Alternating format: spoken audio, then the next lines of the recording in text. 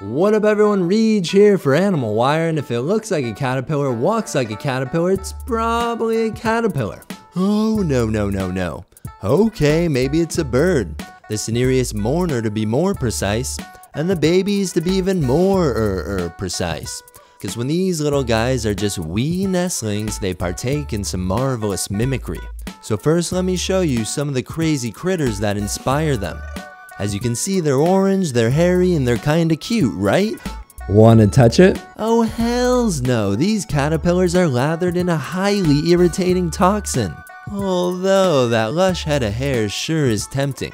But we know better, and so do all the other animals in the area. That's how they've kept on all this time. And what's good for the goose must be good for the gander. Check it out. Bright orange downy feathers? Check.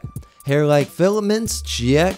Bleach white tips? Yep. And just about the size of a caterpillar from head to toe.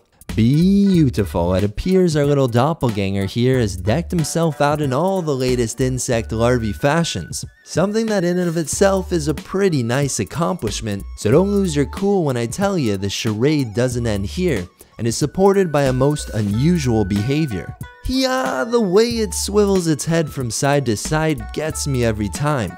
It's so eerily reminiscent of that hairy caterpillar, and really, could it be anything different?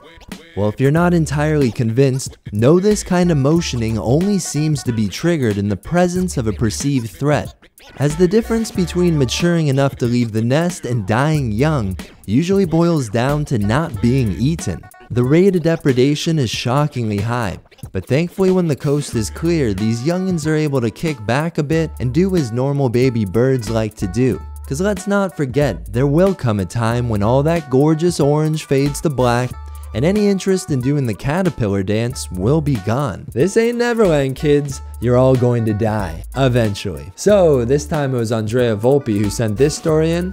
Always appreciate the help, and with that being said, yo dude, sweet creature.